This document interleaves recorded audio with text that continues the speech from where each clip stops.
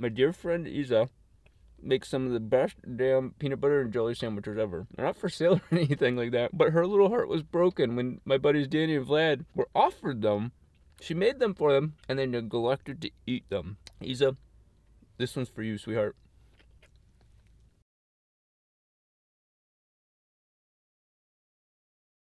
After this bottom tube goes in, we're gonna do this tube from there to this rear mount.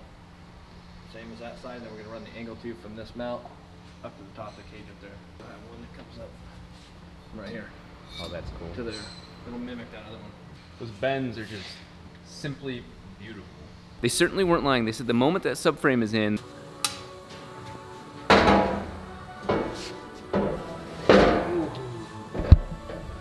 oh, hello. That the tubing was gonna go really quick, and it has. Look at how beautiful this is. Even with just subtle bends, it makes the whole thing look like just a piece of art beyond all the billet arms. This is just my dream come true. I've been obsessing about the vision in this, and when you work with the right people, they take what you've got and make it even better. And there are things that I couldn't have even imagined to see happen on this car that are happening. Look at the rear crash bars for the bumper. There's a whole bunch of space for exhaust pipes, for resonators, for mufflers, to really kind of calm the beast down unless it goes through the exhaust cutout and shoots flames straight up the back. So we got a lot of options here, but this is just excellent, tight, small, packaged, and ready to rock and roll for the next step. Got your rack back into place. Oh yeah. Yeah, see if you turn, I think if you turn the clamp and that bolt went straight down, it'd open up that much more space. Straight down, which side? This clamp went to that end and you turn it the other way so the bolt went down, you'd get it totally away from that cover. Oh wow. Ain't that kind of... Back leg.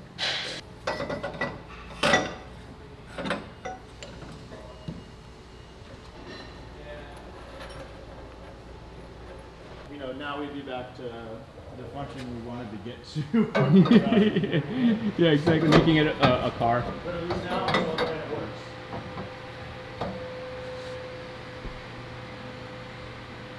Oh.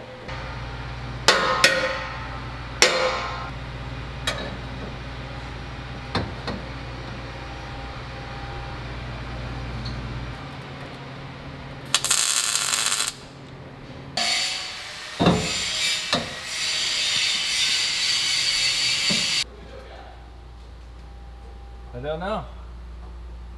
I do not know.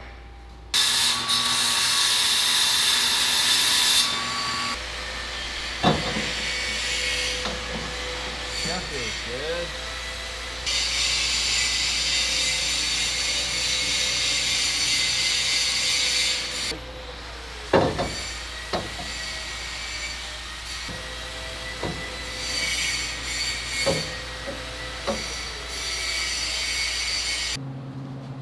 Have a deal like that, and then we run a crossover tube in them. Okay. And you just pick up off the one side. I just need that one. Yeah, you run. And then I just... There we go. No, I'll be welding the rest of the week. Like the ice fuel tanks right there. Stack that low. This is just beautiful. Like I've been saying for the last, well, what, several years, this has been the vision that I've had inside of my head, and these guys have exemplified it. They took all the things that I absolutely would not settle on. They took those and embraced them and then made them even better. So I've got the dream car I've wanted. I've got weight even closer to the very center, even room for the gas tank in the center, low down in the vehicle. Everything is between the wheels. This is just a monster. So when I said all these claims and possibilities of the goals of what I wanted with this car, you know I'm not fucking around. Set my heart afire.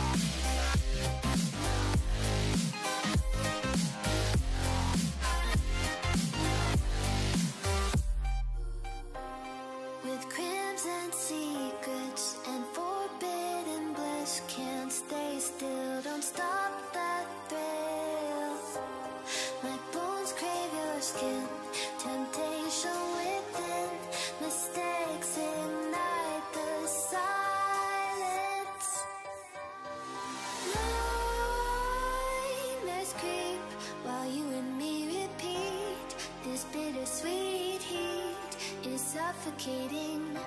I'm waiting and always hesitating. Kryptonite desires set my heart afire. Heart on fire. One of the best design changes that came from their experience was the fact that the vehicle stops at the very back of the subframe, that is all structurally a car with a little ass end on it. Those 4 pipes that go to that crash bar in the back are replaceable. That, you know, all have exhaust pipes, obviously stuff that can get damaged back there, but the car stops here. If I get squirrely, I mean, let's be honest, A, I'm not the best driver, and B, this is a vehicle that's never existed, and C, it's gonna be doing stuff that nobody's done before. So if I was to ass pack this car, I've got a crumple zone of RX-7, Sano Engineering Industries, and then of course Vital Organs, and then furthermore my vital organs, but they're all being concentrated inside of this beautiful cage. Ultimately, there's going to be a door bar kind of Xing from this point down and this point down, and of course structural rigidity is just very clear there, but that is why that line goes up.